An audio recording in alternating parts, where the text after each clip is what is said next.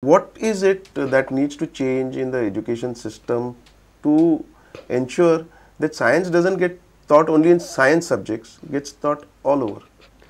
See, science should be taught as a subject which arose from human inquiry into nature, and that is a game which we are supposed to be playing with nature.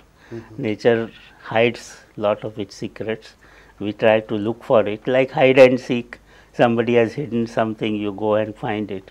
So that particular secret you have to find. So after you have found that secret, then you are introduced to something new secret, find that. So this kind of game, if science is taught as a part of that quest, general quest, I think it will be a much more interesting subject than being taught as a series of mantras which you memorize, produce in the exam and then forget.